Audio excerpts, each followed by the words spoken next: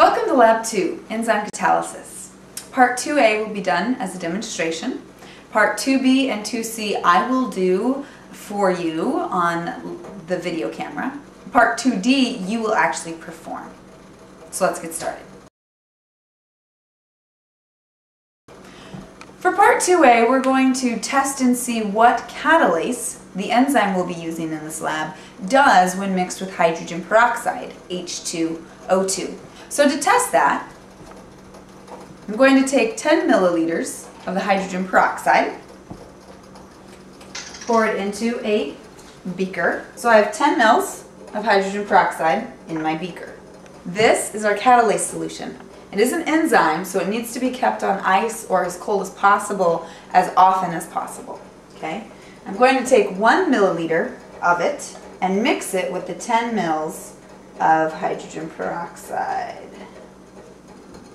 Mixing the catalase with the hydrogen peroxide. What do you notice? Bubbles. Okay? As you mix it, more bubbles. As you mix it, more bubbles. The catalase is interacting with the hydrogen peroxide. The catalase speeds up the spontaneous reaction of the breakdown of hydrogen peroxide into water and oxygen gas. The bubbles you saw was the oxygen gas escaping from the solution, and then there will be water left behind. So we saw a positive reaction with the catalase enzyme to the hydrogen peroxide. Now, I'm going to take a test tube of 1 milliliter of that catalase solution, and I'm going to boil it. So we're taking our milliliter of catalase and putting it in the hot water bath for about 5 minutes. I have boiled our catalase for 6 minutes. I'm going to remove it. Maybe. Boiled catalase. A fresh batch of hydrogen peroxide in my beaker. Okay. Boiled catalase and hydrogen peroxide. Notice the reaction.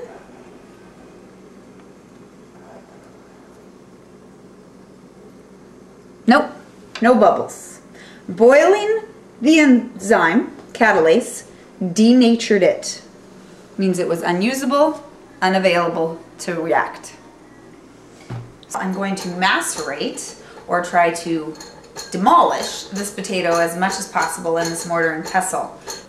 Potatoes and liver especially contain a lot of catalase. So we're going to see if we can collect catalase from this potato and test it on our hydrogen peroxide. I have a fresh batch of hydrogen peroxide in this beaker. I have my macerated potato in the mortar and pestle. And what I'm going to do is just pour some of that into the hydrogen peroxide so we can see what happens. Oops.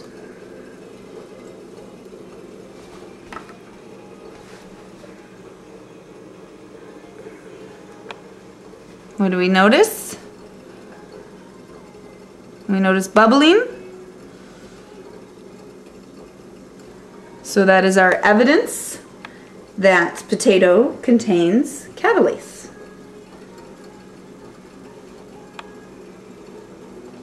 So, you need to write down the results of our test.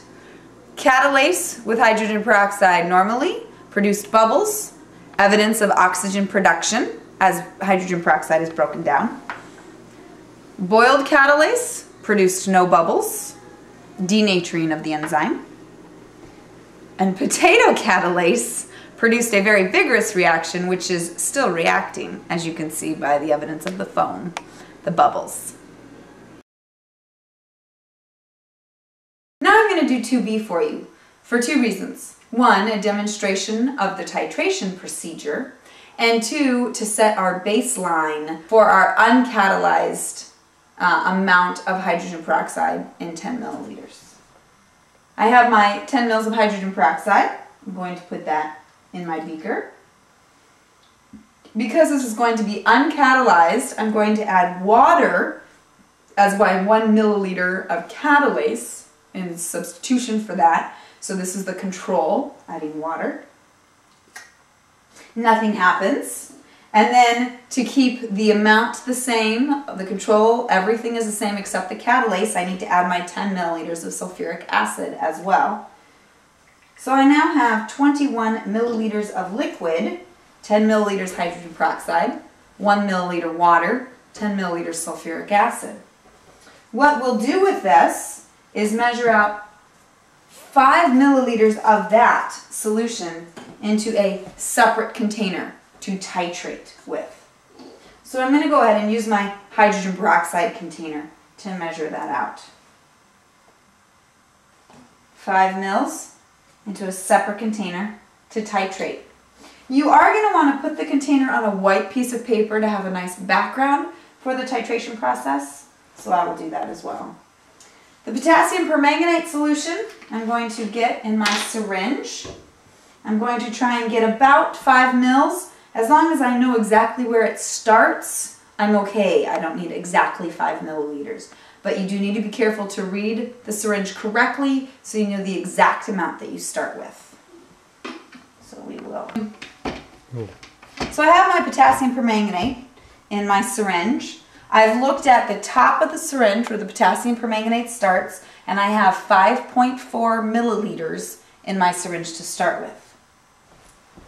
This is what titration is. I'm going to drop 1 drop at a time into my 5 milliliter solution of hydrogen peroxide, sulfuric acid, and water.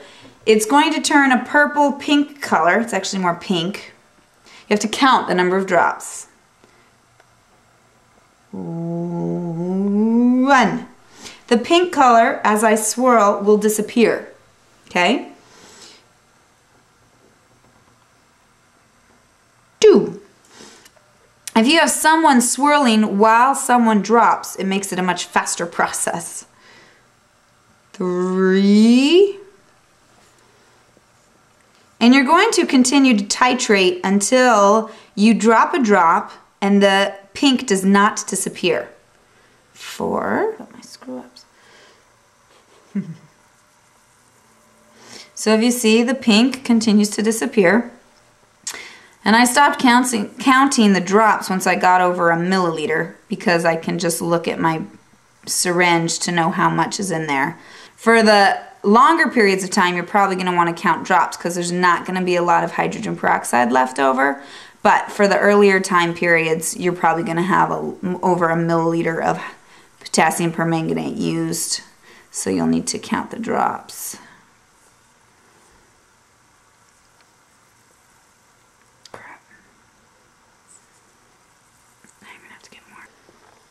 See with vigorous swirling how it still stays a brownish color. So we've reached the end of our titration. This is our titration end point.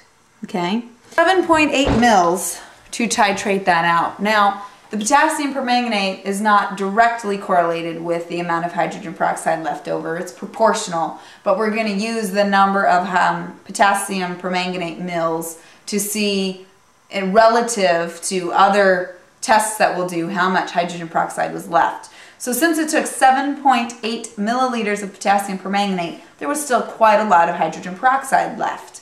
It was never catalyzed, it was never broken down by the catalase, and therefore that makes sense. So on your 2B, page 24, the baseline calculation, final reading of burette, the syringe, was 0.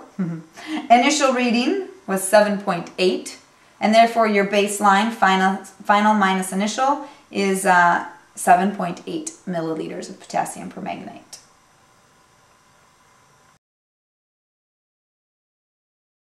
Now I'm going to show you the materials needed for 2D and talk you through the procedure. I need you to have your lab papers out so that you can make notes on it as we go. It is on page 26. The procedure for 2D, so you need to have that page open. So first off, we're going to start with the containers to hold our catalase solution. You have these handy-dandy plastic containers and a Sharpie that you will need to either relabel if they're not correctly labeled for you.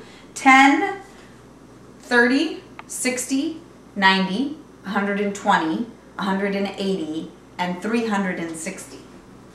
That's the amount of seconds that we're going to allow the catalase solution to react with the hydrogen peroxide. Once you have that done, set them all out so they're in a row. It's easy to keep track of. You have your hydrogen peroxide solution, which you are going to use the plastic graduated cylinder to measure out 10 milliliters of. Please write plastic graduated cylinder next to step 1. Step 1 on page 26, so you remember which one to use. You can put the 10 milliliters of hydrogen peroxide in all of your little containers at one time if you would like to. You don't have to. You can do it how you want to. The sterile pipette in the plastic and paper wrapper is for you to measure out your catalase solution. Once you open it, if you notice, I'll have to zoom in. If you notice there are gradations and lines on the pipette, when you are sucking up or gathering your catalase solution, you want to fill the tip to this point. This is the 1 milliliter point. So as you release the bulb, it comes up to here. Once you have it there, you pull it out of the solution and totally release the bulb. Okay? So one more time, you press the bulb in, put it in the solution, pull up enough to fill up to the 1 milliliter point, pull it out, and release the bulb. And what's in the bulb should be 1 milliliter catalase solution. You need to get your sulfuric acid solution ready to go because for your first time you only have 10 seconds after you add the catalase solution before you need to add the sulfuric acid. This is going to stop the reaction between the catalase and the hydrogen peroxide so that we know the catalase only had 10 seconds to interact with the hydrogen peroxide. So you will use the glass graduated cylinder for that. So next to that step on page 26, write glass graduated cylinder for the sulfuric acid. So you have 10 mils of hydrogen peroxide in a beaker. You add the 1 milliliter catalase. You start your timer, 10 seconds, sulfuric acid. You then can set that aside. You don't have to worry about it. The reaction is stopped and you can do the titration later. You get your next 10 milliliters of hydrogen peroxide. You get your 1 milliliter catalase solution and your sulfuric acid ready. You put the catalase in, let it react for 30 seconds. Sulfuric acid, set it aside. You can do the same for all of them. The 360 seconds, remember, is 6 minutes. So you might want to do that one first. Let that react and do the other ones as the 6 minutes is going on. So it's up to you, again, how you do it. But you need to manage your time wisely. The last syringe in its container is to be used with the potassium permanganate. It's a nice purple solution. This is what we're going to use to find out how much hydrogen peroxide was catalyzed by the catalase broken down into water and oxygen. So we're going to go through a titration process, which I'm going to demonstrate with 2B. The titration process you just saw me do will be what you perform on each of your time-delayed solutions after you've stopped them with the sulfuric acid.